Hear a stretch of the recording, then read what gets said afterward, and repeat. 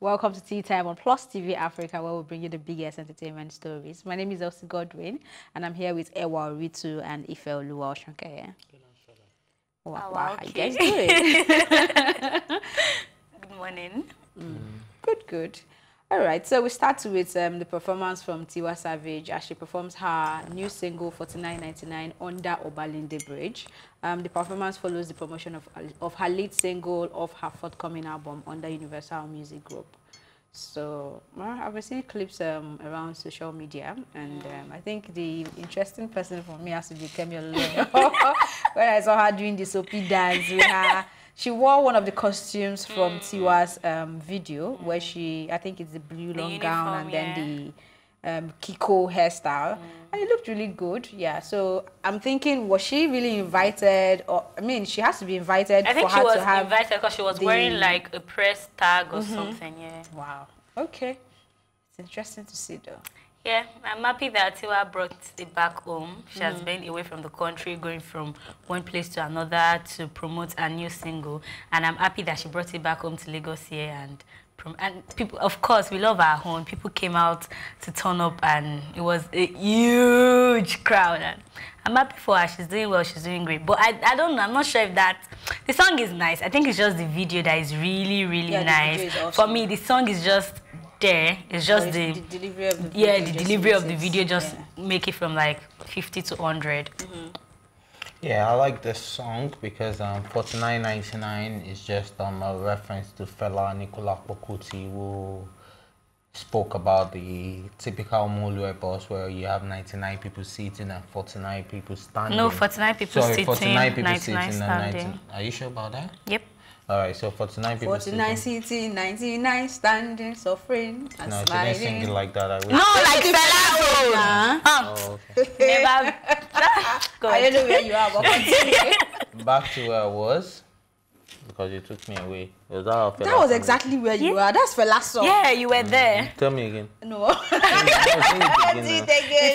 It's 49 sitting, 99 standing. Yeah. So 99 standing and 49 sitting. So I like the reference to Fela Nicola Pokuti because everything keeps showing the grades right now. And I'm expecting my artwork from with Fela in it and his song. Oh yes, I saw that. I'm waiting for that. And I like the fact that this was done under the Obalende Bridge because it's different. Because most people will probably do a listening party and then it will be limited to. But if you were just passing, this is a proper Mudbomuya. I mean, it was a free show for everybody. I mean, it's really easy to gather that huge crowd in Obalende. I mean, Tiwa is here. Everybody is there. And trust me, this song, people, they will buy it. You see all those people, they will buy it. We need to actually comment the level of publicity that has gone into this particular single. Yeah, it's more like maybe this is the first time that Tiwa is coming out. I'm telling you, from the billboards to the road. I mean, it's just massive. And Universal Music is really doing great. You know, it's like you're moving from here to here. You can see. And then one thing that was difference. also obvious was that it was raining. Under the heavy downpour, people were still out there to support the Queen. So it just makes you know that Tiwa Savage is very relevant. So this is to all the female artists out there, you know, going against Tiwa. Look, you cannot stop God's plan. Do you understand? God's plan is always God's plan. You can't stop it. She will keep shining. Do you understand? Like, she keeps doing things differently. We saw her with, what's it called, Naomi Campbell. We saw her with Diddy. We've seen her with Jazzy. We've seen her with Beyonce. We've seen her with almost everybody. And like you said during the last show, that it's good to have a best friend who would influence you in a positive way, because there's no point having friends that are all negative energy and all of that. Yeah, you need friends that will make positive effects on your life. Give you the right connect. Yeah, give you the right connect. And I'm just so glad that she's doing something different that she always does. And it was under the Obalende Bridge. Like, who couldn't have been there? Like, I could have been passing out park. I see what they perform. But yeah, we'll go more. Yeah, and let me just add to what Ife has said. Like you said, all these other female celebrities out there trying to compete with her. Like, you can do what you want to do. If your craft is okay, there's nothing like somebody stopping anybody. If I have a show, if I want to have a show and I know that you will pull the crowd, I would invite you. But if you can't pull the crowd that Tiwa will pull for me, I want to make my own money.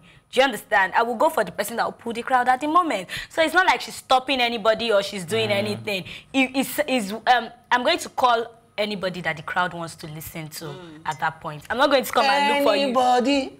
We don't want to surgery. Anybody. We don't like to party. If now comes something. Let's go to this one.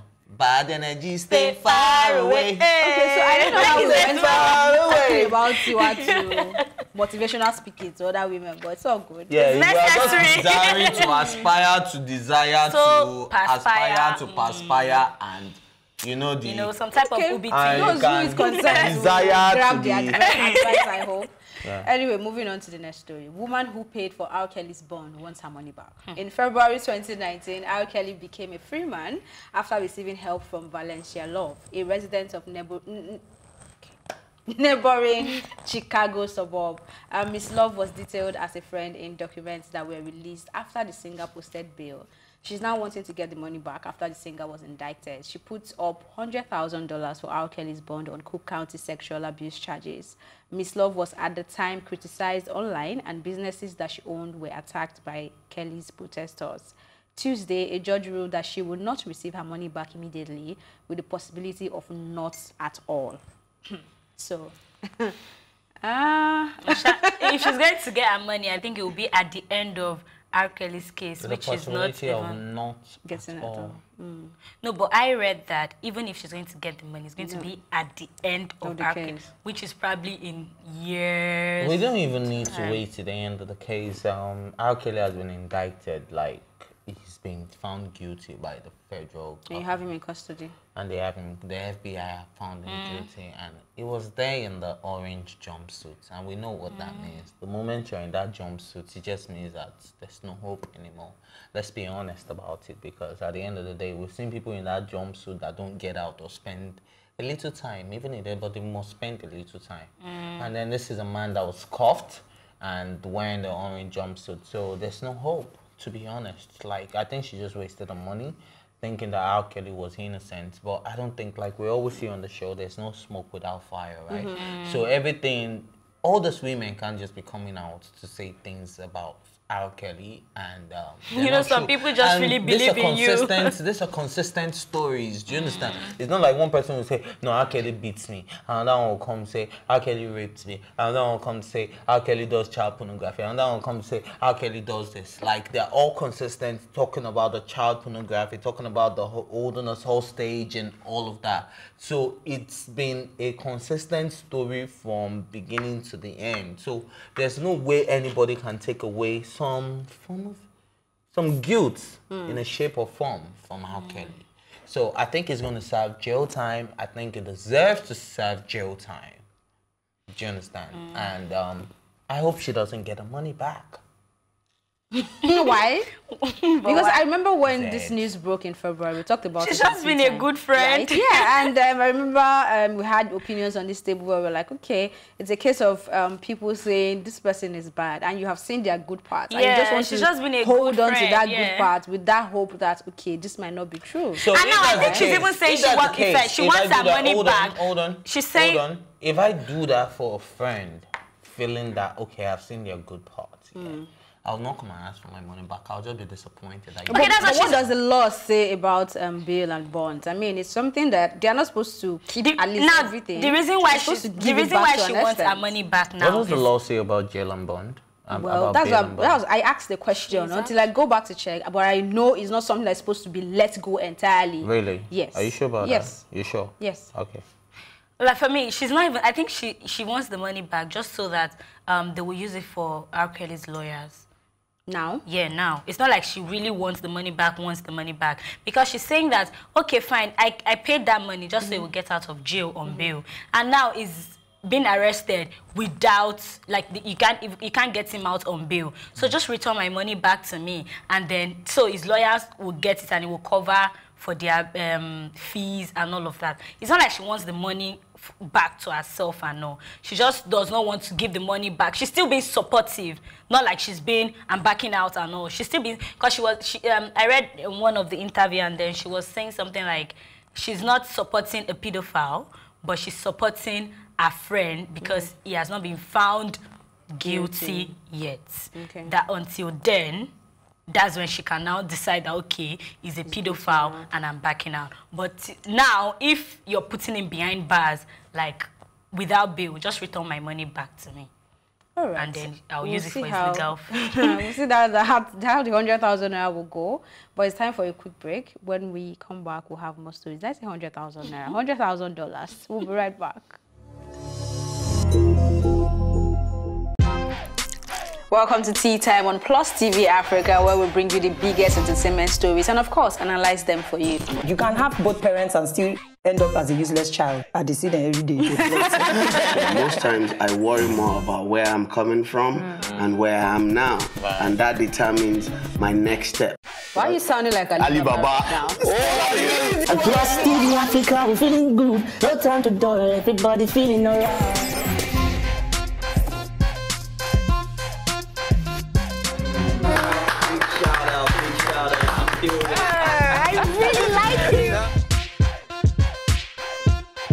I still make music and people are still buying. Sometimes I look myself minimal IO.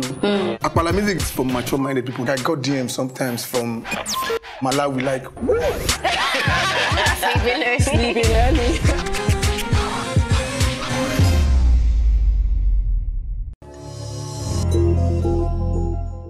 Welcome back. Nigerian police should copy Hong Kong police, and this is coming from Don Jazzy. He made this known via his official Twitter page as he advised the Nigerian police police officers to avoid killing protesters by taking a cue from the Hong Kong police people. He said, and I quote, "The Nigerian police force should take its cue from the Hong Kong police. They only fire water cannons and tear gas at protesters. Even though it's still an infringement on people's right to protest in a democratic climate, it's better than killing unarmed citizens extrajudicially. Hashtag voice of the dawn." Yeah, I mean, there was a recent one that sparked serious rage where students were killed, right? And this is something that happens over and over again. Anytime there is any form of protest in Nigeria, it's like, don't try, don't start. And I'm wondering, why is it like that? You come out to stop a protest and you're already getting ready to shoot. They are not the criminals. For them to be on the road carrying placard, there is a reason. It's left for you to come out, listen, say, okay, oh, we're going to get this sorted out. So just have a conversation, and not let it become violent. I don't know, but it's really scary, and which is why I know Ife has talked about the fear that we think hold us back in this part of the world, and it's more like we cannot stand up to say we want to stand for something until you're ready to die. So, and it's a case of you knowing that you might actually go out to protest and that will be your last, because your police is supposed to be your friend, but that's not the case right here. So I'm glad that he's talking about this, and I hope that more influential people will talk about it too, and hopefully the Nigerian police force will listen. I mean, a lot of influential people have been talking about it. Even on this table, we've always been talking about it and calling for the police force reform. Something needs to be done immediately, because it's really getting out of hand. Anytime people are gathering together to demand for something peacefully, I mean, it's not like they are coming out to break things or anything. Even if they are breaking things, you don't still have the right to shoot them. You can only control the crowd. If you want to protest, sometimes they even say go to the police and tell them that you guys want to come out for a peaceful protest, so they will be there to control the crowd. You know, there are some people that are ready to take opportunity, and once they see people gathering, demanding for something, they just want to cause trouble. That's why sometimes they even advise you to go to the police, so they will be there to protect you as you're protesting and demanding for whatever you want. I like that Don Jazzy is speaking out on this, and I want the police force to just listen to our cries that we've been crying since forever and do something about it, because we keep losing young people every day, and it's not unfair to anybody. It's not fair to anybody. Big shout out to Don Jazzy for putting this one out there, because at the end of the day, you have to realize that, look, all lives matter. Now, we're not talking about black lives because we're all black in this part of the world, right? So all lives matter, whether you're a politician, whether you're well-to-do, whether you're wealthy, whether you're rich, whether you're famous, whether you're a celebrity, whether you're anybody, whether you're a nobody. Do you understand? All lives matter. And the moment you're able to pick up a gun and then you shoot someone down, you gun somebody down, definitely there's a law of karma. It would always come back around one way or another. So I want the police... I don't think karma really exists anyways, but continue. Yeah, continue. I don't even know where to continue from. That is just like out of this world by saying karma doesn't It's not exist. out of the world, it's just what I think. It's what you think. And I think there are other people out there that think that karma does not exist. Really? Yep. Okay. I hope they come out to support you. But like I was saying, there's the law of karma. If you're killed by the sword, you die by the sword. If you're killed by the gun, you die by the gun. If you're killed by the sniper, you die by the sniper. Okay. If you're killed by the... Double K. Like real double K. What's double K? Please enlighten me. You know, when you're texting somebody and then person saying something that you know that is not justice and just like KK. Oh, it's not just it. Okay. I didn't even know it wasn't just it. But back to what I was saying, right? There's the law of karma. In as much as we want to focus on the reformation of the police force and all the forces in general, you also have to look at it from the human point of view, because these police officers, they're human. And if they keep doing these things and they think that, oh, because I hold a gun, I have the right to do anything I want, then think again. The law of karma does exist. And for those that don't believe in it, I hope karma doesn't come your way. That's just all I have. Is it telling you why? Wait. And I'm not done. Oh, and I like what okay. Don Jazzy said when he said that the Nigerian police force should take a cue from Hong Kong. Yes, because we saw the Show protest, even though it was called the revolution, which is what they had a problem with, and they felt that was against the peace of the country. But at the end of the day, we saw people being dragged, we saw people being arrested violently, we saw people that didn't resist arrest that were being arrested.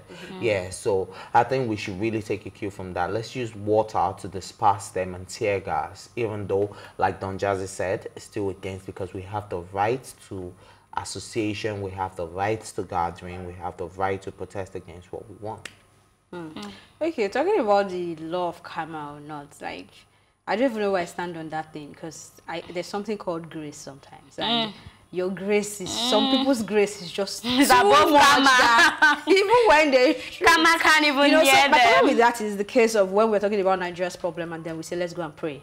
And then when we are trying to tell the police people to stop doing stuff and you tell them, oh, remember the law of karma. It's more like, it is just not very productive for me. Like, should we wait for karma to come and deal with them? You know, they need to understand that they shouldn't even do this at first. So we to still go back to the information that we've been shouting all the while. And we hope that one day, and I really hope, one day we'll get to that point where I can actually see a policeman on the road and be interested in having a conversation with a police officer. Not that I will see one on this side and then I cross to the other side. Please, right? can you move? So I'm hoping that one day we'll get to that point. But of course, I understand You the tell law a of karma policeman, thing. please, can you move? No, I'm like, if you're driving, if a policeman is there, you just be like, please, can we just move or go the other way? Because you don't want their trouble. Yeah. All right, moving on. We still have Don Jazzy in the news. He says the entertainment industry has been a place of escape for Nigerian youths. In his tweet, he said, and I quote again, the Nigerian entertainment industry, fairly nascent, has been able to serve as an escape for Nigerians. In grief and turmoil, it often serves as respite. We are one hell of a tolerant bunch, but what is our breaking point? I think Don Jazzy is in the mood to be philosophical this period.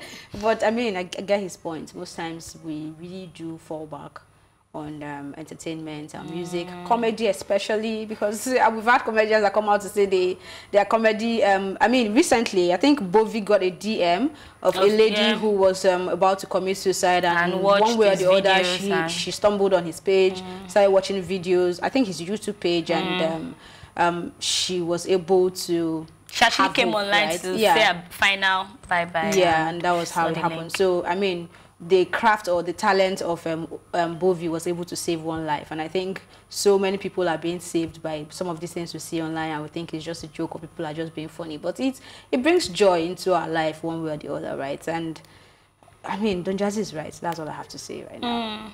And talking about tolerance, I think that Nigeria is one of the countries that we are men, let me just say generally, even women, we have this very thick skin, because people don't let their past define them. They don't blame their actions on maybe, okay, because I had this terrible upbringing, I'm going to pass it all on other people by killing people or by raping them or all of that. I mean, Nigerian men, they allow their past be their past, and when they are grown, they even try to help other people just so they won't, to break them. But at least we blame the government, even though we don't sit down around to for them to come around and take their blame. But yeah, we keep blaming them. I'm talking about entertainment. I mean, entertainment is just like a run-to for most people when they are like depressed or they are going through anything. You just want to cool off. You just want to talk about it, like you just want to listen to somebody's song and you feel better. And even people that don't have anything doing. I mean, we have a lot of young boys out there, even though they are not